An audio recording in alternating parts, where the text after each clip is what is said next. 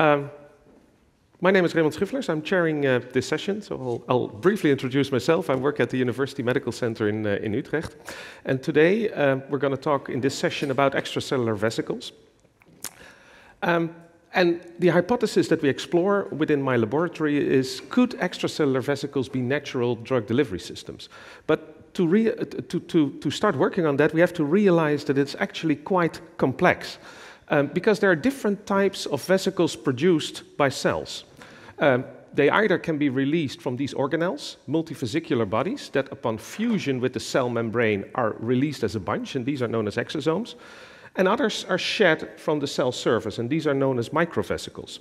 So even if a cell is normally producing extracellular vesicles, it will be of two different types. And it's very difficult to separate these two because they have overlapping characteristics. So in the majority of cases, you work with a mixture of these types of vesicles.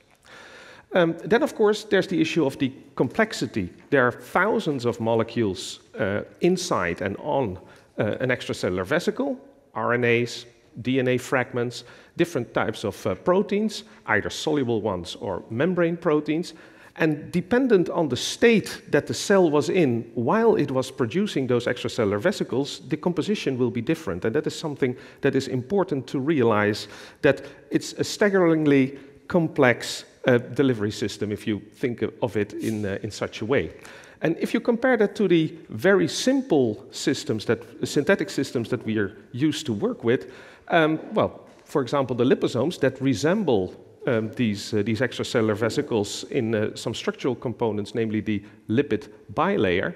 Well, for extracellular vesicles, we were interested in what they could achieve by looking at their tissue distribution first. And for these types of synthetic drug delivery systems, much emphasis has been on circulation time. And this is the image for the classical liposomes, rapidly opsonized in the circulation, and they are rapidly recognized by macrophages in the liver and the spleen. And these are the pegylated versions, and they circulate for a prolonged period of time, and they show, especially the heart region, you still see uptake in the liver and the spleen, but they circulate for a very long time, and that allows them to exploit extravasation into areas of inflammation, for example, in rheumatoid arthritis here, in these joints. Here, Kaposi sarcoma lesions, synovitis over here, a lung tumor, and bone infection.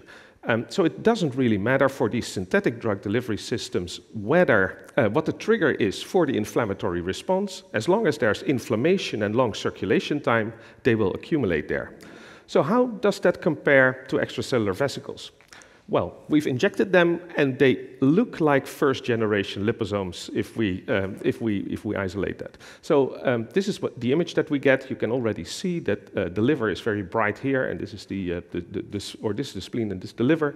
And here there's a subcutaneous tumor implanted, and hardly any of the extracellular vesicles that were injected actually reach the site that we were interested in. They look exactly like first-generation liposomes.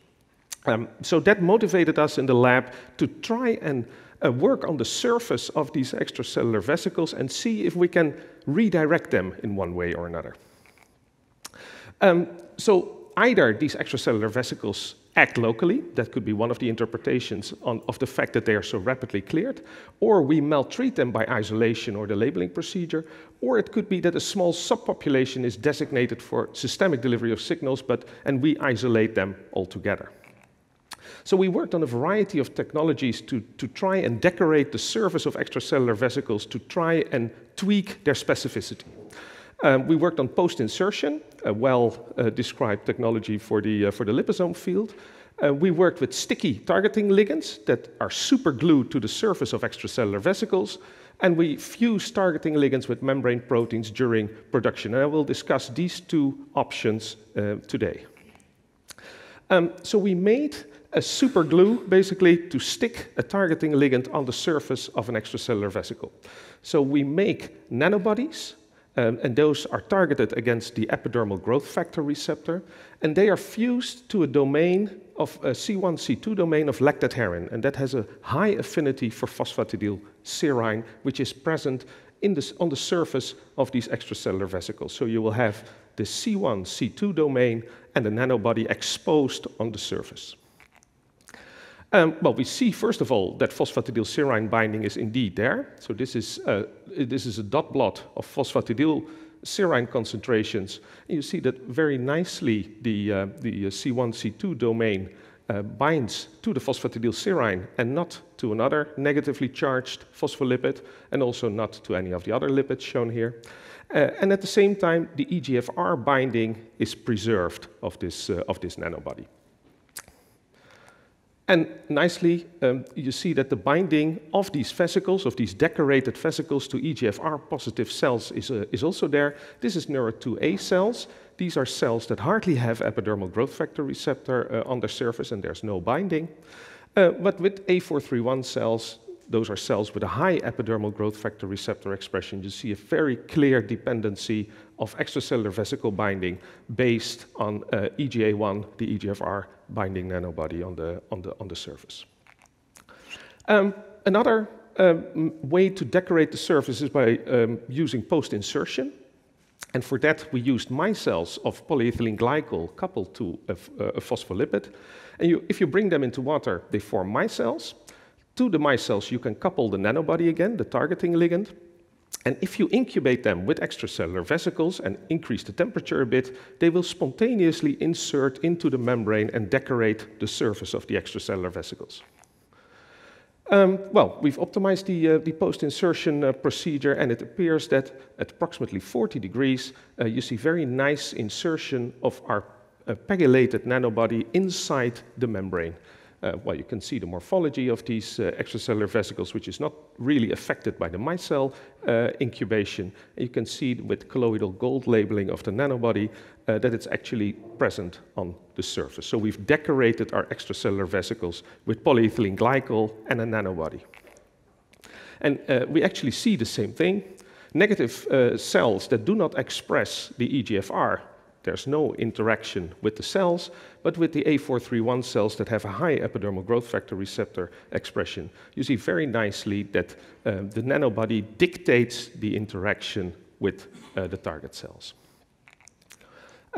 How does that change the insertion of the polyethylene glycol and the nanobody, the distribution within the body? Well, unfortunately, up to a very little extent. We can measure that there is prolonged circulation time of these pegylated, nanobody-decorated extracellular vesicles, but it's really the majority of the dose is lost within the first minutes after injection. And, well, this is the original EVs, largest dose in the liver, very small percentage in the spleen, and what is lost in the liver, probably by the pegylation, is actually taken over by the spleen, and still no accumulation in the tumor. So the conclusions up to then: engineering of EVs is possible by post-insertion chemical coupling. The pegylated version displays prolonged circulation time, but the tissue distribution still remains challenging. At the same time, we are very interested in how extracellular vesicles could actually transfer RNA cargo. And for that, we worked with a very sensitive way of looking at RNA transfer by engineering a donor cell. This is the blue donor cell that expresses Cre messenger RNA, and that Cre messenger RNA is partly packaged inside the extracellular vesicles. We also have an acceptor cell, and that has been engineered to have red fluorescent protein expression between, and a stop codon between two lock sites. So if Cre messenger RNA arrives in the target cell and is translated into the Cre protein, the Cre recombinase will cut out the red fluorescent protein and the stop codon, and instead green fluorescent protein will be expressed. So you see a color change from red to green if there's successful transfer of the messenger RNA inside vesicles. This is just a characterization, about 100 nanometer particles. We cannot detect Cre on the Western blot, Cre protein inside the vesicles, but we can amplify the Cre messenger RNA inside the vesicles.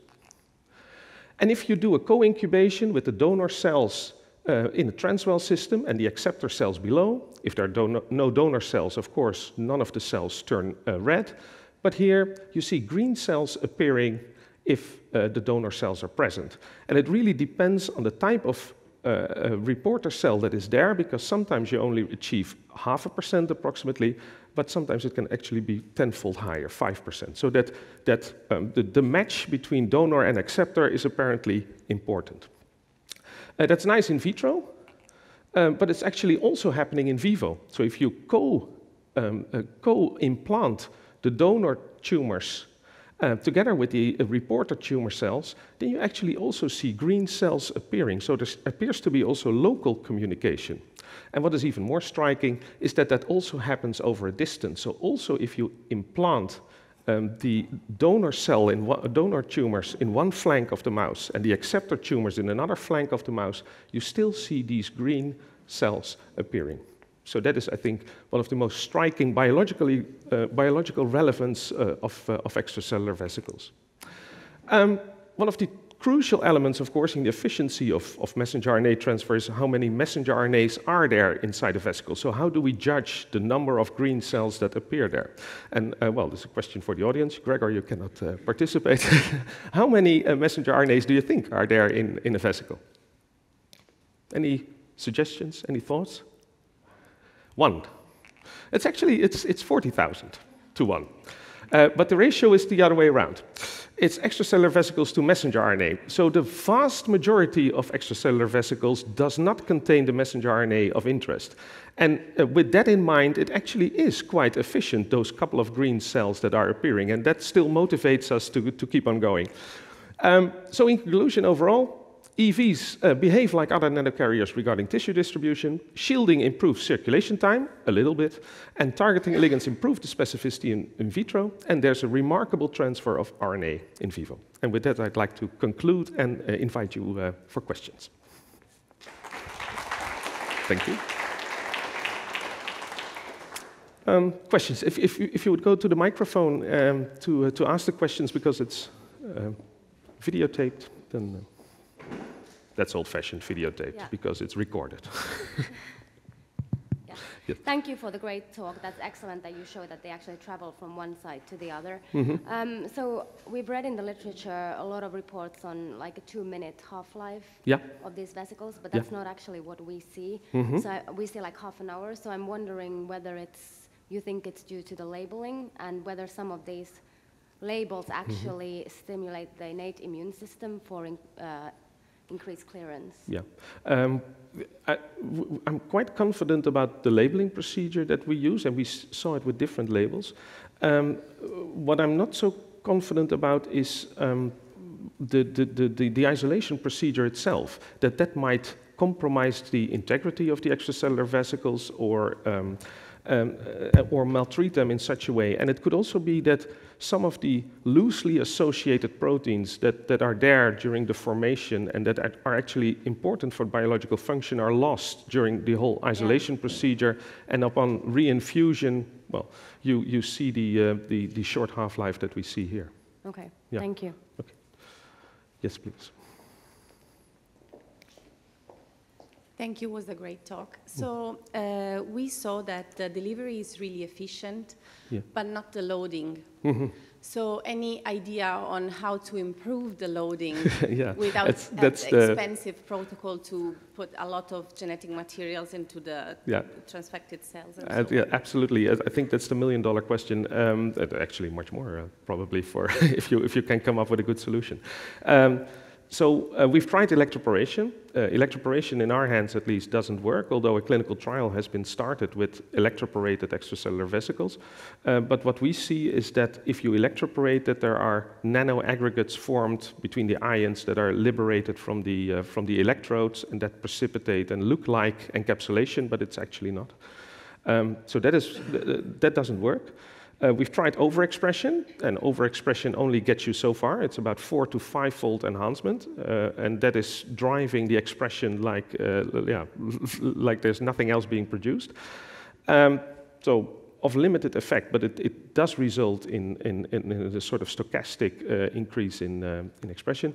I think that one of the most intriguing possibilities is trying to fuse extracellular vesicles with synthetic delivery systems that have really efficiently captured the siRNA. So an ordinary cationic lipid complexed RNA and then fuse that together with your extracellular vesicle, and well, hoping that the good properties of extracellular vesicles are preserved. And that is, of course, the challenge then, I think. Gert, yes? Dus the involvement of a PS signal in the clearance of the extracellular vesicles of the exosomes, is that not indicative of that the physiological fate of these nanoparticles are MPS system? Yeah. So uptake by macrophages and get rid of them.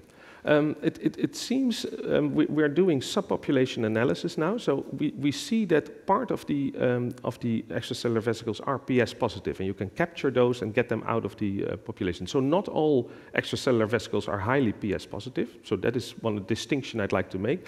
But I agree that, well, PS is known as an eat me signal, and the moment that it's exposed on cells at least, they are meant to be destroyed and meant to be cleared, and also I think these types of vesicles probably represent a subpopulation that is more likely to be taken up by macrophages than the other subpopulations. And if you would like to prolong the circulation time, is it maybe because the surface is also decorated with many molecules that you would need a much denser PEG cloud on the particles to get some longer circulation? That's likely, because the post-insertion will only get you to a limited coating density, and of course, for example, a chemical coupling reaction might be might yield higher PEG densities in that respect. Thanks a lot. With that, I'd like to conclude and give the floor to the next speaker, Joy Wolfram, and she will speak about engineering extracellular vesicles and trying to deliver them to the brain.